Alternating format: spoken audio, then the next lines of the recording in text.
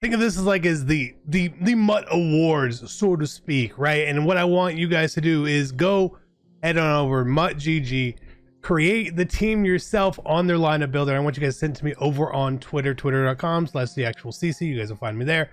I want to see what you guys think, but it is the best of the best within Mutt 22. Not the best card right now, obviously, but cards that held a very significant spot to you throughout the year that dominated. It is going to be quite the list, and call it a little trip down memory lane. Now we're going to start very, very obvious here with quarterback, and we're going to use no, I want to use this one, whatever. Quarterback Derrick Henry, the original one. We did the video with the golden ticket one yesterday or whenever it was. We did that, very cool. But this one, this is the one that set the table. It set the standard for us here this year, and he did a lot of work. He made a lot of people real mad. And then we go to fullback. I didn't use a lot of fullbacks, but there is one that just, even now, I know it's new and it stands out, but this card is just a real pain. Fullback fridge man right there. He's got to be on this team. He has to be on this team here. He has to be. Now I'm not going to cover every offensive lineman here. There's just a couple that really stood out, and of course it's AP wise and stuff like that. So we're going with Robert Hunt at right guard, the free AP man himself, and at left guard, again, there was someone else who got a nice little AP discount, the Alan Faneca. We got to include those guys. Left tackle, center, right tackle, whoever you want to put there, by all means, you put there. I don't need to put anyone there, but that is where we are starting. If you're looking to avoid the packs and save some racks, make sure you head on over to MMOEXP.com to help you build the best team possible. It is a one-stop shop for all your things between Mutt, 2K, and many other games. Make sure you use code CC for a 5% discount. Link is in the description below. Let's go be great. Now, tight end, slightly trickier here because there was actually a lot of decent tight ends, but there was one that when he came out, he was good for a long time, and that is the Blitz Kyle Pitts. Now, obviously, I think like the Vernon Davis now is a lot better and all that, or even the other Kyle Pitts. The Vernon Davis is probably the best tight end of the year, but this one was on my team for months and months and months. Staying power. He changed the way a lot of things were that we used it within the game. Great, love that here. Now, wide receiver, we're going to cover 3 here. There's a lot you could go with. For me, the first one that really took over for me was Devontae Adams ghost card. The ghost card.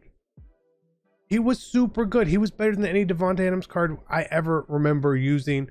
Obviously, he holds a special place there for me.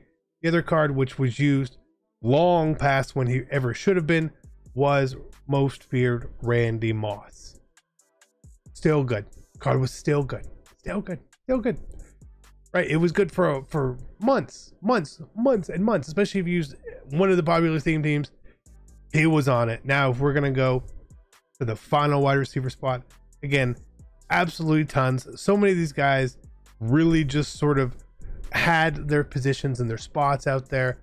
But for me, the one I remember taking over for me was Keyshawn Johnson. When he released, I want to say it was early November. It was like the beginning of the speed boost era, where all of a sudden cards took a massive jump and increase. And to me, that card rings true in my head. Come the end of the year, all these receivers, super similar, tall guys, lots of that stuff going on there. But right there, now running back, tricky because there were a lot of them. And this is going to sound biased, but I'm going with veterans Cordell Patterson. When he dropped, he was the guy to use, and he was on teams for a long time. A long time. Now, obviously, there's been some better running backs since then. Maybe you want to go with running back 2. We want to go with most feared Derrick Henry, but we can't use 2 Derrick Henrys. Sorry about that. You know what I mean? So that's why we're going to go with Cordell Patterson here. This was the offense that I've selected. These cards, when they came out, were standouts. They lasted quite a long time for us. Defense, this is going to be a little trickier because some of these positions, again, lots of really, really good cards here. Strong safety for me. It's Cam Chancellor, man. It was Cam. He was good all year long. Obviously, Mutt Master, obviously kind of a thing there, but we used him a ton at free safety. Again, lots of other cards you used. For me, the one that I got a lot of play with was our Taylor Mays in here. If I want to include another free safety, I would have said the first Sean Taylor when it came out. We used a ton, the Bo Nose version, but that Taylor Mays was kind of like everywhere for quite a while. Second strong safety I would go with would be Ted Hendricks, not the golden ticket, but the ghost version. Again, kind of up there as your user. This guy was everywhere. Honorable mention to Divine Diablo here. If I had another spot for him here, I would put him in as just really stacked, but he was a guy I'm gonna miss probably been able to use. Same thing with Isaiah Simmons. I think that they all fall in line here. I wish we could put more. Maybe we can. And there's a specialist tab here. Sub linebacker. Let's do this. We'll put them in here. Isaiah Simmons right here, and Diablo. I guess we can put them in here. They deserve their own spot. The original ones right there deserve their spot. Clearly on this team, they were great. They were the users. You used them for forever, it felt like. I still think I even had Isaiah Simmons on my no money spent team in May. Now, right outside linebacker wasn't an overly populated position or used position, really. I feel like because of things, a lot of people did use Lawrence Taylor when he first dropped. He was the guy I used, very balanced. We got to include the original Lawrence Taylor. It just makes a lot of sense. Great card. Linebacker. That Luke Kuechly that we had. How do you spell his name? K-U-E, Luke. Team Diamonds Luke. And then for me, middle linebacker 2 is going to be Tyreek Hill. The 95 overall Backyard Ballers version with a discounted AP. He got way too much run on my team. That card stood out to me considerably, especially we didn't really use linebackers, but Luke Kuechly and Tyreek Hill were the linebackers I used absolutely most for whatever we really need to do. Again, left outside linebacker. I felt like this was just rotating throughout the year, depending on who you want to use and all that. But we got to go. Where's Ghost? Honors Micah Parsons? No, it was Ghost Micah. Ghost Micah was the guy that we really used a ton here. We'll go with this one, whatever. Micah Parsons. Glitched out ability set right here for a linebacker as well. He was the man. He was like the fastest linebacker in the game, fastest pass rusher in the game. He could get inside stuff for cheap. Just held a very special spot to me and anyone who used him. Micah Parsons was that dude this year. All right, corner. And now again, I'm not going to include the golden tickets. It was really short lifespan. It didn't get all the run necessary here. Cornerback 1, I'm going to use Pat Surtain. The team of the week one was outstanding. This was an outstanding card when it came out.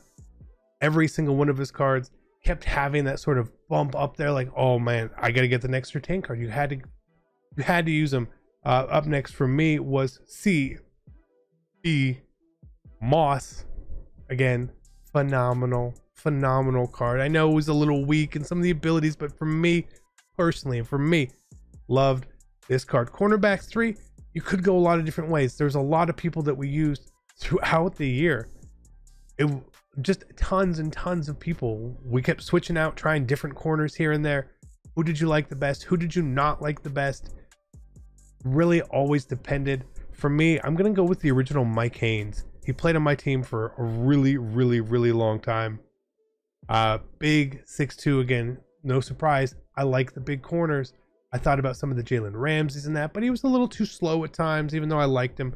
Mike Haynes playing the slot for me did absolute work. Now, this is tricky because a lot of these pass rushers we're going to talk about are very similar, right? I could just easily pick the discounted AP guys here. You're really good.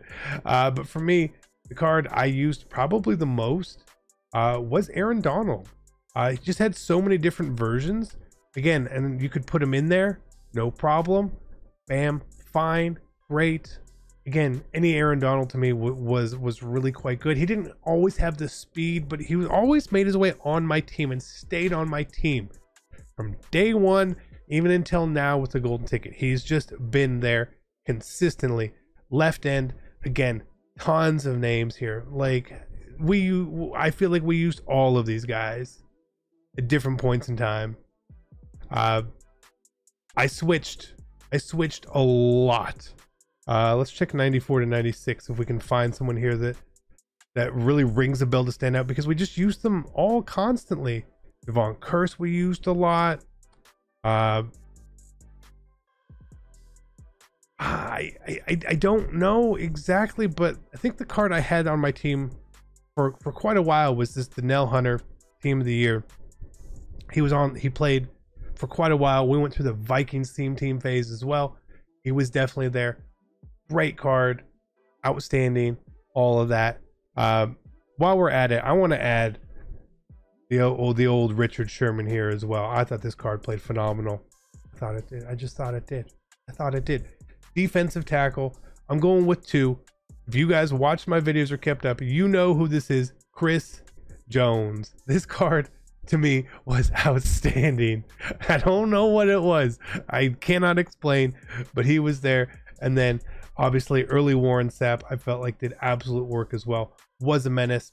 So this is the team that I'm going with for my MUT awards. Again, you could just place all the 99s and golden tickets in these places if you really wanted to. But again, these were the cards that I felt had this gigantic impact. We were playing the game a lot more at that time. It's pretty interesting to me. So again, guys, if you want to go on here, screenshot these, send them to me over on Twitter. Would love to see them. Would love to see them. If you want, even on Twitter, respond when I tweet out the video, respond underneath that one, so it's just a good list, and so you guys can see each other's on there as well. If you guys want to check out our Derrick Henry golden ticket gameplay, top right, MLB The Show channel, bottom right. I love you guys. I'm out. Peace.